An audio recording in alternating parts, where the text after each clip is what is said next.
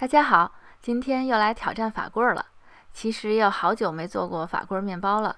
去年分享过用法国 T65 面粉做的法棍，今天呢就是用普通的高筋粉来做几个小法棍，特别适合在家里做，新鲜出炉的，很快就吃完了。做法呢其实也很简单，这里先特别说一下面粉的使用。我这次用的是90%的高筋粉加上10%的黑麦粉。因为法棍的面团需要一定的延展性，如果单纯用高筋粉的话，弹性特别强，延展性呢会差一些，所以我加了一些黑麦粉，味道也非常香。另外就是水量，很难给出一个固定的水量，因为我们使用的面粉不一样。我这几次尝试过从74%到84%的水量，最后的成品并没有因为水量绝对的高或者低就有天壤之别。相对比较好操作的是74%的水量。此外，酵种的量我加大到了30%。接下来说一下做法，所有的食材混合均匀，静置半个小时，然后每隔45分钟左右做一次拉伸折叠。我通常做3次，从加入酵种开始，室温发酵共3个小时就放入冰箱冷藏发酵。所以我一般都是吃完晚饭再来操作，时间特别灵活方便。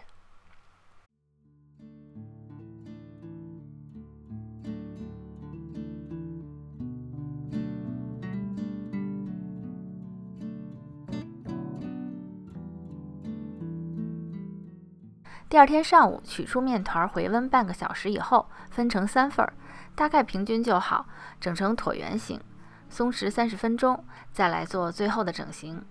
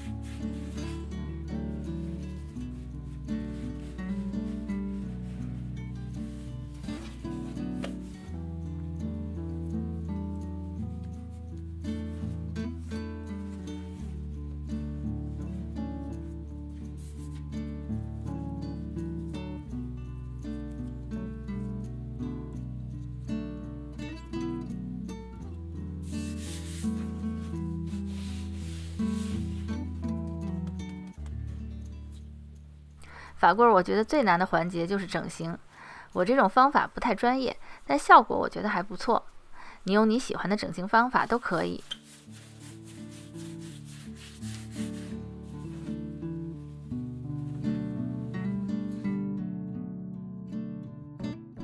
整的均匀一致真是不太容易。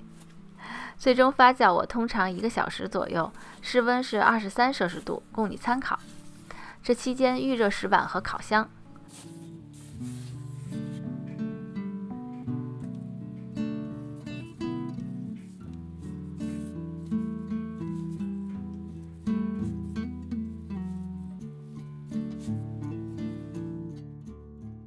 制造蒸汽的方法，我用的是热毛巾和浇热水。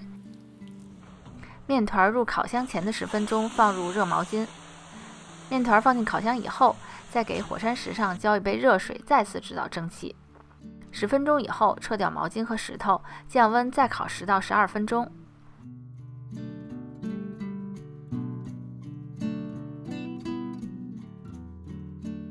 出炉啦！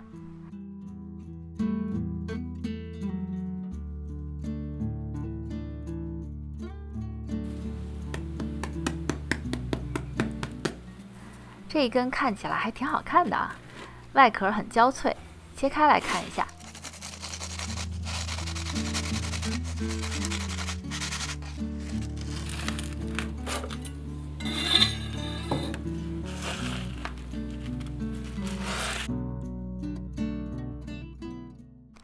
前几次做的时候，内部组织是这样的，后来呢，一点点进步。我的感觉是室温发酵那个阶段不要发太久。我记得放在冰箱前，面团表面通常只会鼓起一个大泡，不知道是不是巧合。总之就是不要发得太满。其实每一次做法棍都有一些新的感受，完美的法棍永远都在下一路。最后做一个简单的三明治，意式香肠搭配一点油醋汁拌过的生菜。我要开始享受新鲜出炉的法棍三明治了。谢谢你的观看，下次见。